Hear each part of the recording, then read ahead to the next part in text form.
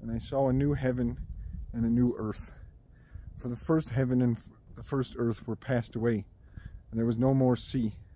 And I, John, saw the holy city, New Jerusalem, coming down from God out of heaven, prepared as a bride adorned for her husband. And I heard a great voice out of heaven saying, Behold, the tabernacle of God is with men, and he will dwell with them, and they shall be his people, and God himself shall be with them, and be their God. And God shall wipe away all tears from their eyes, and there shall be no more death, neither sorrow nor crying, neither shall there be any more pain, for the former things are passed away. And he that sat upon the throne said, Behold, I make all things new. And he said unto me, Write, for these words are true and faithful. And he said unto me, It is done. I am Alpha and Omega, the beginning and the end. I will give unto him that is athirst of the fountain of the water of life freely. He that overcometh shall inherit all things, and I will be his God, and he shall be my son. But the fearful and unbelieving and abominable, and murderers, and whoremongers, and sorcerers, and idolaters, and all liars shall have part in the lake, which burneth with fire and brimstone, which is the second death. And there came unto me one of the 7 angels, which had the 7 vials, full of the 7 last plagues, and talked with me, saying, Come hither, I will shew thee the bride, the Lamb's wife. And he carried me away in the Spirit to a great and high mountain, and shewed me that great city, the holy Jerusalem, descending out of heaven from God, having the glory of God. And her light was like unto a stone most precious, even like a jasper stone, clear as crystal,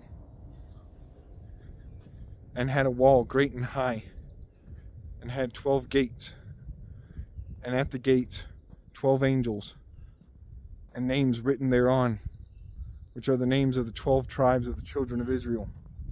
On the east 3 gates, on the north 3 gates, on the south 3 gates, and on the west 3 gates.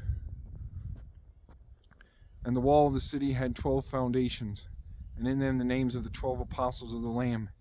And he that talked with me had a golden reed to measure the city, and the gates thereof, and the wall thereof. And the city lieth 4 square, and the length is as large as the breadth.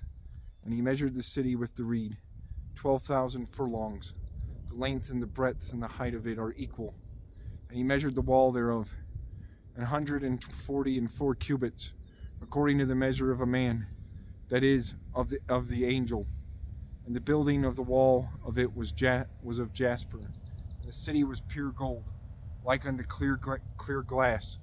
And the foundations of the wall of the city were garnished with all manner of precious stones.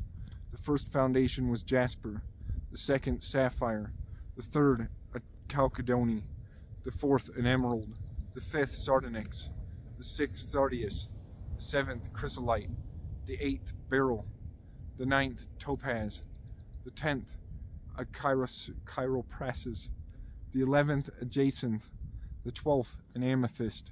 And the 12 gates were 12 pearls. Every several gate was of 1 pearl, and the street of every city was pure gold, as it were transparent glass. And I saw no temple therein, for the Lord God Almighty and the Lamb are the temple of it.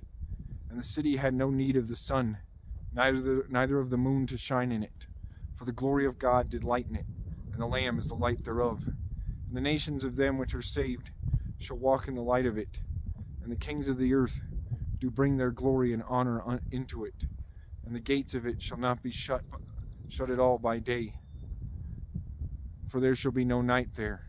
And they shall bring the glory and honor of the nations into it, and there shall in no wise enter into it anything that defileth, neither whatsoever worketh abomination, or maketh a lie, but they which are written in the Lamb's book of life.